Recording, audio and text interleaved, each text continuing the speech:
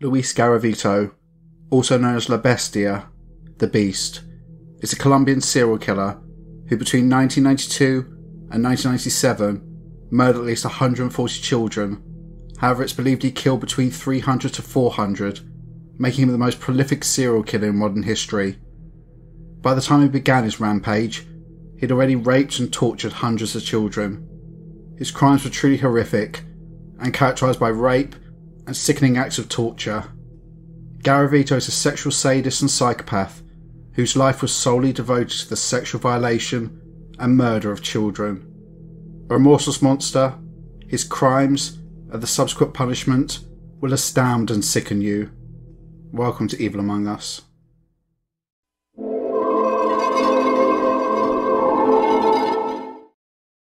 Luis Alfredo Garavito was born in Genova, Colombia on the 25th of January 1957 to Manuel and Rosa. He was one of 7 children.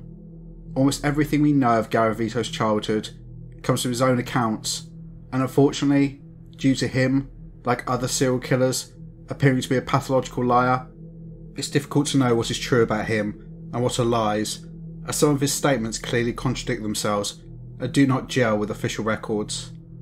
However, what he has said is that his father was an alcoholic who was physically and emotionally abusive towards all the members of the family.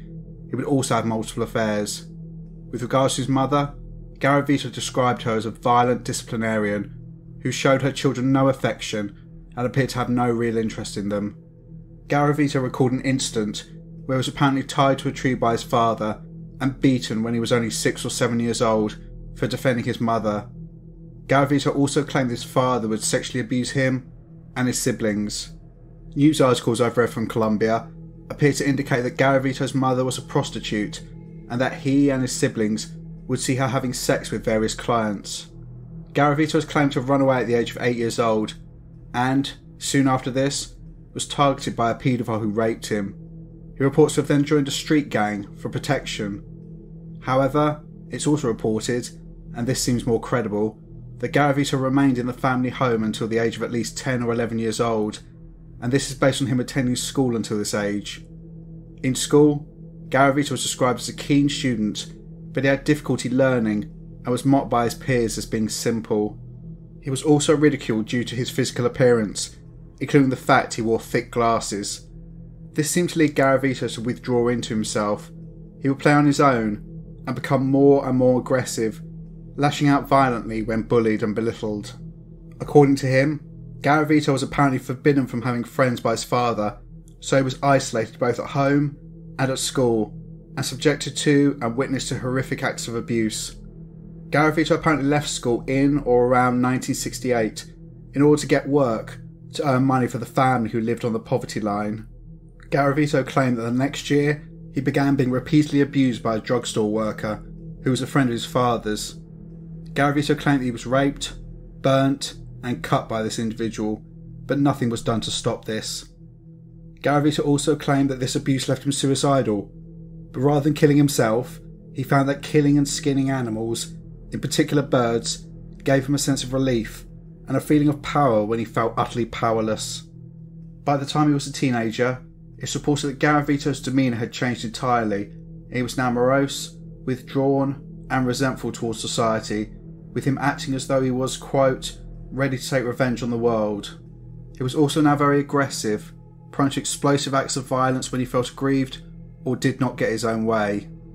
Around this time, so around the age of 12 to 13 years old, Garavito began molesting his siblings, forcing them to sleep naked with him, where he would touch them and get them to touch him. Around this time, Garavito stated that he was also molesting young boys in the area, including a 6-year-old neighbour. In 1971, so when he was around 14 years old, Garavito stated he was raped again by a man who had shown him pornography. By the age of 15 years old, Garavito was showing signs of a proclivity towards acts of extreme sexual violence and would attempt to initiate sexual contact with girls who would reject his advances, to which he would respond with violence. However, Garavito continued to predominantly molest little boys and was briefly kicked out of the family home this year when he was caught trying to rape a 5-year-old boy he had lured off the streets. Garavito's first brush with the law came when he was 16 years old, when he sexually assaulted a 6-year-old boy at a station in Bogota. This child screamed, alerting passers-by, and Garavito was arrested. Garavito was accused of attempted rape, but it appears when he said that his only intention was to, quote, lightly molest the boy, he was released without charge. His father's only issue with his son's behaviour was that he'd sexually assaulted a boy and not a girl.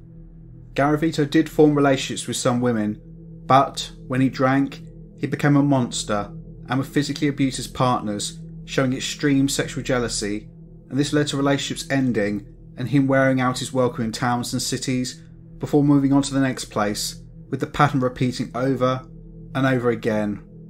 He seemed drawn to women with children, and he later claimed this was because he wanted a ready-made family and to have a wife and children that he could look after. Considering that he was a prolific paedophile, I've no doubt that he began these relationships to get access to the children. As personal relationships broke down, Garavito would become more angry, which meant he drank more, meaning he was more violent, meaning more relationships would break down, creating a self-perpetuating cycle. Throughout the 1970s and 80s, Garavito would abuse children, either those he dragged off the streets, or he would sometimes engage the services of child prostitutes and rape them, knowing they would be unlikely to go to the police. Garavito was a prolific child molester, and initially he let his victims live, and the level of violence used was far less extreme than the horrific nature of his later crimes. In approximately 1979, when Garavito was aged around 22 years old, he attacked a child called William, who was 9 years old at the time.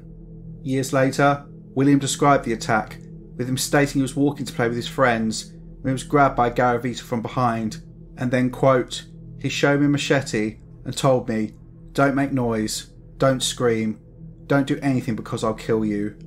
He told me to take off my shirt, and he took off my pants. Then he started kissing me, horrible, all over my body. He would take my penis and suck it, and kiss my mouth. He took my tongue and sucked it too hard to tear it off, and told me, "This is how you have to do it to me." Garavito then took William to a house and abused him for the next 5 hours, including performing oral sex on him, making William do this to him, whilst also beating him. Eventually, William was able to escape and run away. Similarly, in around 1991, Garavito approached 10-year-old Carlos Alberto in Quindío, a region in the west of Colombia. The pair walked to a secluded area, with Garavito being very amenable, but suddenly he pulled out a knife and held it to Carlos's throat, before tying him up, raping him, and torturing him. Carlos was only able to survive because he convinced Garavito that he'd enjoyed the abuse, which led to Garavito stating, quote, "See you next week, that's how I like it, that you also like it." Whilst abusing children, Garavito was showing signs of significant mental illness, including psychotic episodes, i.e. breaks from reality. He apparently wrote the names of the children he abused in a notebook, and then prayed for them, whilst beating his chest, whilst naked, in some sort of strange ritual. He would also obsessively read the Bible, and also had an interest in the occult. Garavito would apparently have bouts of depression due to feelings of guilt for his crimes, and would wake up in tears before breaking out into laughter, remembering the sexual pleasure he got from their suffering. This is according to his own words, and whilst I think the laughter is true, I have no doubt that any statements of remorse or guilt are lies. Garavito would move around Colombia, and, wherever he went, there was a spike in the number of children who were molested. Garavito was a methodical and cunning offender. He would specifically target homeless children, orphan boys living in the streets who were just looking for money and food. Garavito would offer them both, and, for children who had addictions to alcohol and drugs, he would offer them their next fix. He would also pose as different people, and would wear various costumes, with him disguising himself as a priest, a street vendor, and an elderly man offering these children jobs, or asking them for help around the house in exchange for room and board. Garavito would never appear in the same disguise too often, in order to avoid suspicion. The whole point of this routine was to lure children away from populated areas, with Garavito often walking them long distances in order to tire them out, so they would be able to fight back. Then he would attack them. Throughout the 1980s, the savagery of Garavito's abuse of children became more extreme. He would burn, rape, cut, and stab the children, often torturing them for hours whilst they were tied up and screaming. During this same period, he also spent time in psychiatric hospitals after attempting suicide on several occasions and displaying signs of acute mental illness. This included a period of 5 years according to police reports. So this period of 12 years can be reduced down to 7 years, meaning that on average, Garavito was molesting 2 children a month, but this figure is likely much higher. By 1992, I think that Luis Garavito was not getting the same high from raping and torturing children, and he began a campaign of murder which would claim the lives of hundreds of little boys across Colombia.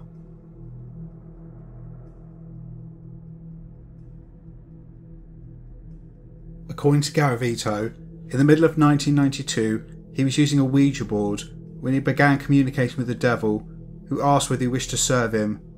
Garavito said he then made a pact with the devil, who commanded him to kill as many children as possible. Garavito's first attempted murder apparently occurred on the 1st of October 1992, when he approached a child selling sweets and cigars in the streets of Bolivar, an area in the north of Colombia. Garavito lured this boy to a secluded area and began to attack him, but was interrupted by passers-by and then beaten by the police. Just 3 days later, on the 4th of October 1992, Garavito claimed his first victim, 13-year-old Juan Carlos, who he lured to a secluded area with the promise of paid work.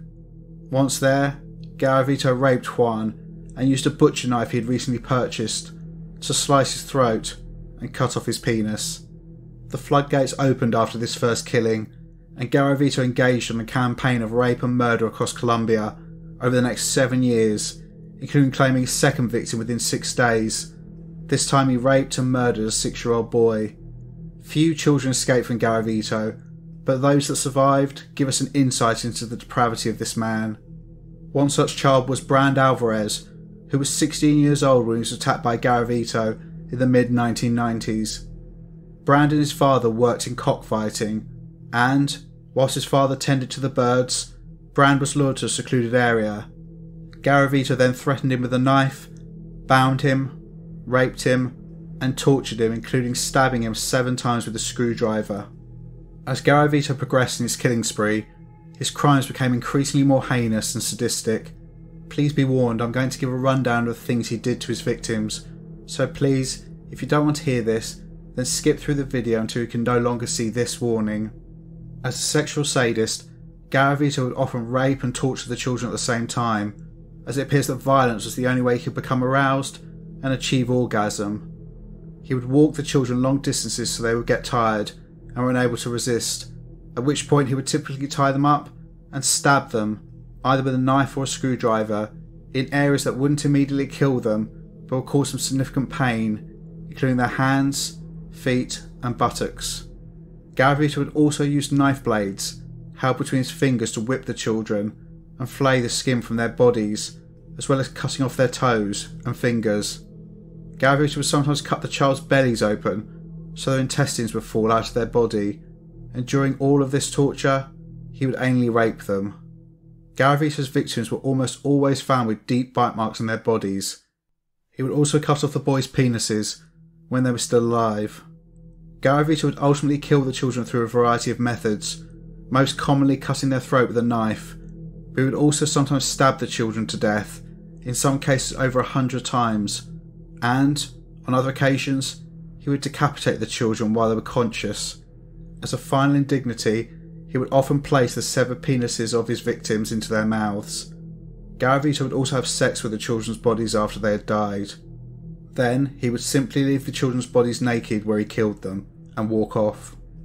Garavito would often be drunk when killing the children, and brandy bottles were found at many of the crime scenes. Garavito is believed to have raped and murdered boys in approximately 54 towns across Colombia. Within each town, he would molest and murder multiple children, having selected a secluded site to lure them to, creating mass graves in many areas that he visited. For example, he lured 8 boys aged between 9 to 11 years old from a local school in La Victoria district of Colombia. He would lure each one to a wooded area before raping and murdering them. I can only imagine the horror these children went through in their final moments, and probably they were taken to a secluded area, and the last thing they saw was probably the bodies of other murdered children, and they knew at that point there was no escape. Garavito's whole life was devoted to the rape and murder of young boys. It was all he was focused on, and he was prolific. For example, in 1993 alone, he sought to have murdered at least 20 children, and each year, the frequency of his killings increased. Garavito did come close to being caught on more than one occasion during his killing spree, including on June the 8th, 1996, when a boy went missing in the town of Boyaca in North Colombia. 5 days later, his decapitated corpse was found in a wooded area with his severed penis in his mouth. The boy's mother discovered her son had been seen with a stranger in a local shop. This man was identified as Luis Garavito, and he was questioned by police. He admitted that he'd seen the boy, bought him sweets because he felt sorry for him, and then they parted ways. The police apparently believed Garavito, and he was released. He realised he needed to relocate and move to a nearby town where, 4 days later, he raped and murdered a 13-year-old boy. Garavito would collect trophies. Specifically, he would take the photo IDs of some of his victims and would carry them around in a bag. He would hide these with girlfriends of his, and he would also document his crimes in a journal. However, eventually, Garavito's killing spree would be brought to an end, but not before he claimed the lives of hundreds of children.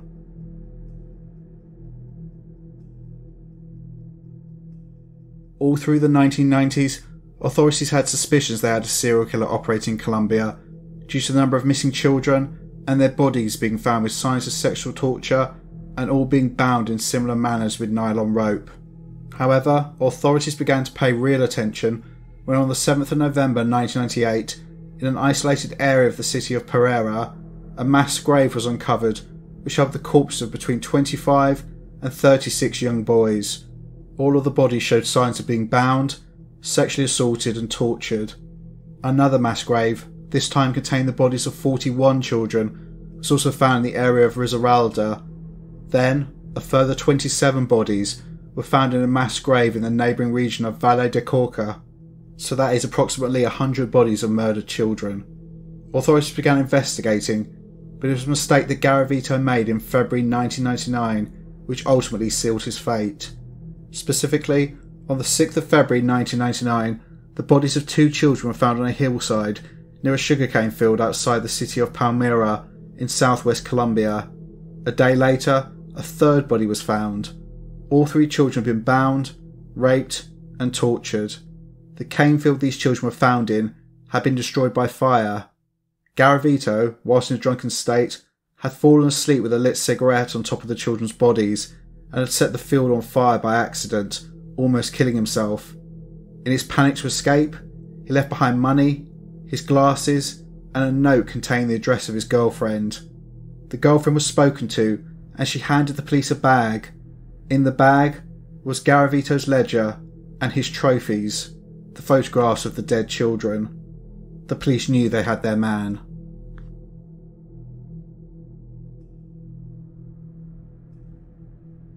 However, finding Garavito was a different matter. It was quite clear he was going to continue to kill as many children as possible until he was stopped. With this in mind, on the 22nd of April 1999, Garavito targeted his last victim, 12-year-old John Ivan Sabogal. Garavito was drinking brandy in the evening when he came across John selling lottery tickets in the city of Villavicencio. Garavito claimed he was a local politician and approached John. He then threatened him with a knife and marched John to an isolated hillside and, after binding him, screamed, quote, "Am I a sadist?" whilst masturbating over him. A 16-year-old homeless boy intervened and began to throw stones at Garavito, giving John the chance to slip his bindings. Garavito chased both boys into the woods and the police were called. Garavito was arrested coming out of the woods. He was unable to find either child. When in police custody, Garavito quickly confessed to killing 140 children, and this bizarre video shows a moment of that confession.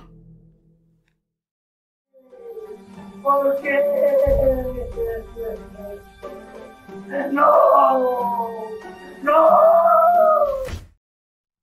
The police were not satisfied with just a confession, and they sought concrete evidence of Garavito's guilt, and this was in abundance.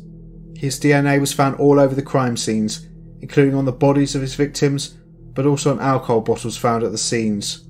Also, Garavito took police around the country to the mass graves of the children he murdered. How many bodies were actually recovered varies between sources, but it appears the remains of at least 138 children were discovered. Many of these were skeletonized, having been murdered years before. I found very few pictures of the victims.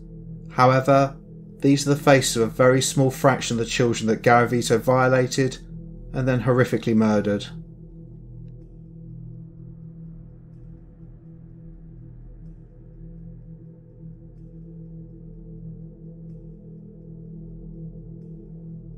Luis Garavito was charged with 172 murders throughout Colombia, and he was found guilty of 138 of these. On May the 27th, 2000, he was sentenced to 1,853 years in prison. However, this sentence was essentially meaningless, as, at the time of his sentence, Colombian law stated the longest someone could spend in prison was 40 years.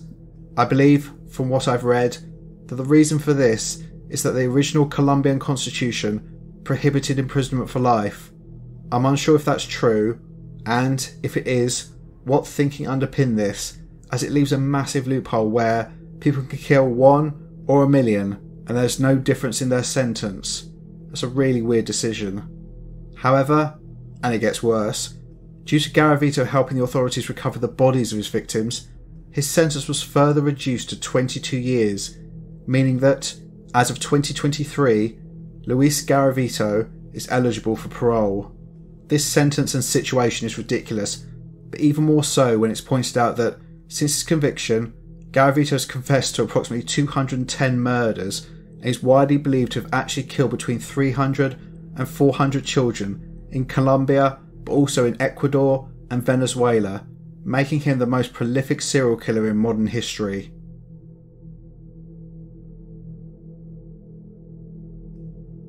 Before talking about the psychological profile of Luis Garavito and talking about his time in prison, I want to outline why he was able to get away with his crimes for so long. Specifically, Luis Garavito was born into a country that was in a state of chaos due to the Colombian Civil War, which sources state officially started in 1964, but there appears to have been armed conflict in the country since the 1940s. From what I understand, this conflict is still ongoing and involves various groups fighting for control over territories in Colombia, as well as the country as a whole. This includes government forces, far-right and far-left paramilitary organisations, and crime syndicates. Most seem to claim they are fighting for the people, others are clearly intent on controlling the drug trade. It seems that the people who have suffered the most in this conflict have been the civilians.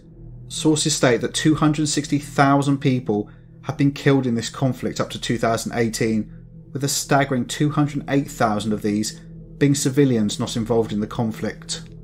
Horrific atrocities have been committed by all groups involved in the conflict, including mass executions, with the victims being buried in mass graves, kidnappings, rapes, dismemberments of live victims, as well as other horrors.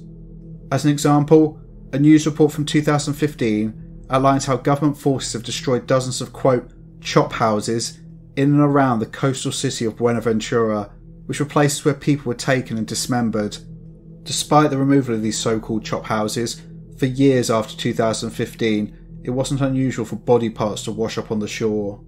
It appears that atrocities such as the murder and rapes of children were just attributed to part of this conflict and assumed to have been committed by groups rather than an individual person. Even if they suspected something different, it's quite clear the government forces were too heavily invested in the armed conflict to actually investigate any crimes committed against the common people. In addition to this, Colombia has an extremely high number of so-called street children who are often orphans, who have no one looking out for them and no one to even report them missing. It's this environment which enabled Luis Garavito to kill and kill again, but also 2 other Colombian serial killers, Pedro Lopez and Daniel Barbosa. Between them, these 3 men killed at least 300 children between around 1969 and 1992, but this could be as many as 700 to 900 children, which is just an insane number and truly horrifying.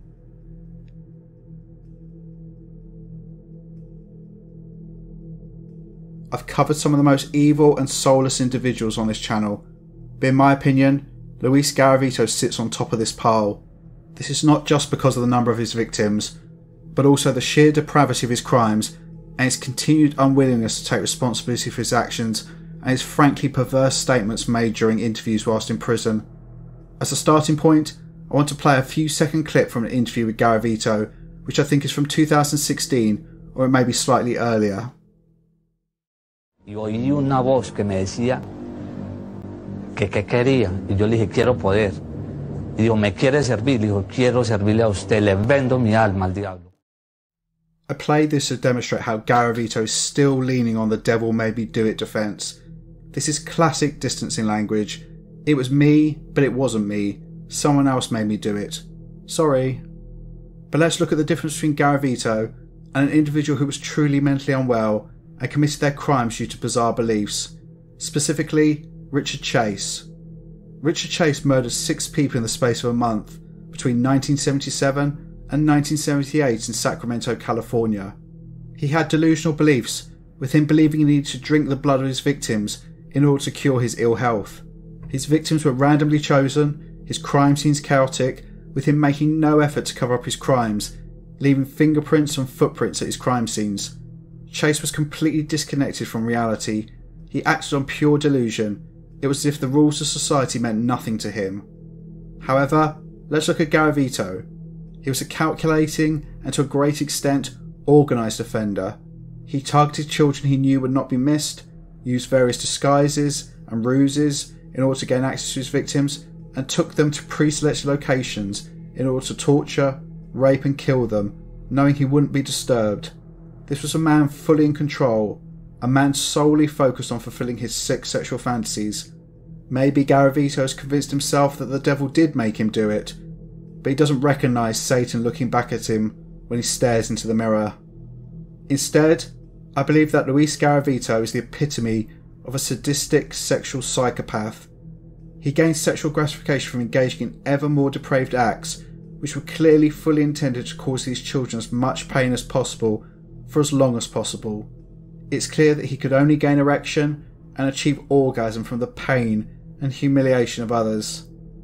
I've read somewhere that Garavito was apparently sorry for his crimes and would pray for his victims.